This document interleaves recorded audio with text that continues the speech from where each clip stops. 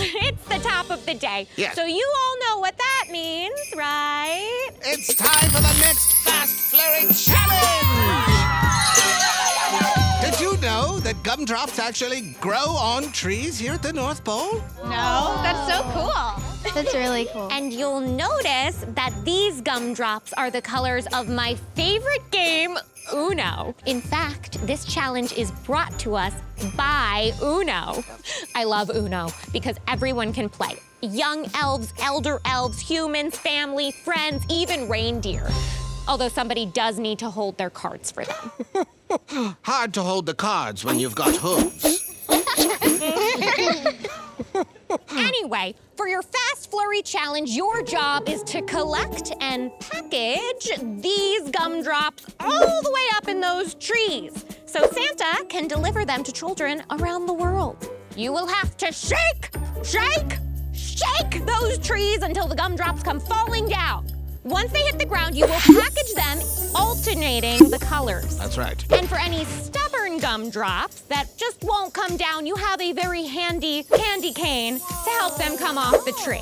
The elf contestant to load 16 gumdrops the fastest will be our winner and earn an advantage in today's snowstorm challenge. Any questions?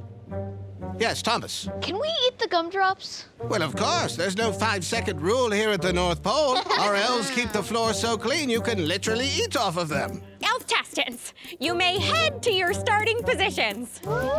Here we go. Since I won the last Fast Flurry Challenge, I'm really hoping that I can win this challenge as well. I'm really trying to prove to Santa and Miss Jingles that I'm a great elf and that I deserve to be top elf. All right, elf contestants. Ready, set,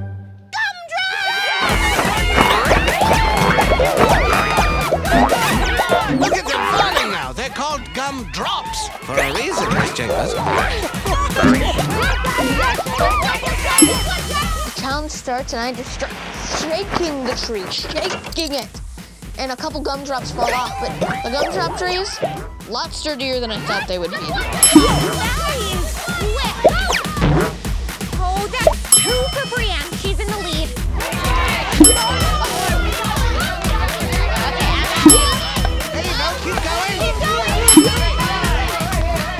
There are still some gumdrops up there on the branches, and I cannot get them down. Yes, yes, use the candy cane. I grab the candy cane and I try to get them down, but it just isn't working. Pull! You know, it started off, it was gumdrops everywhere, but now you can see it's a little more difficult. The higher up you go, the harder it gets. Yes. It is really hard to get the gumdrops off the trees. I try to hook it, I try to just whack it, and eventually the whacking, it ends up working. It's good use of these candy canes, I must say. Brienne is now in the lead. I'm saying to myself, Brienne, you have to win this Fast Flurry Challenge, and I'm doing it.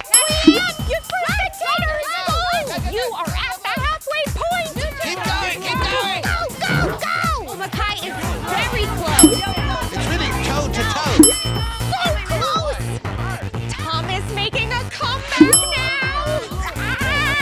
This one's gonna be decided by a reindeer's nose. There's a lot more running in this Fast Flurry than last time, and I ran out of breath really easily.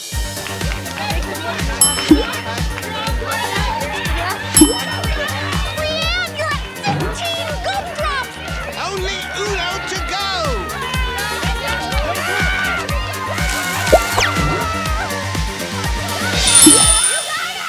We have a winner. Brienne is the winner. That was amazing. Wow, well done. Woo, woo, woo, woo. 2 Fast Flurries in a row. Brienne, congratulations on your second Fast Flurry win. Thank you. Can't make this stuff up.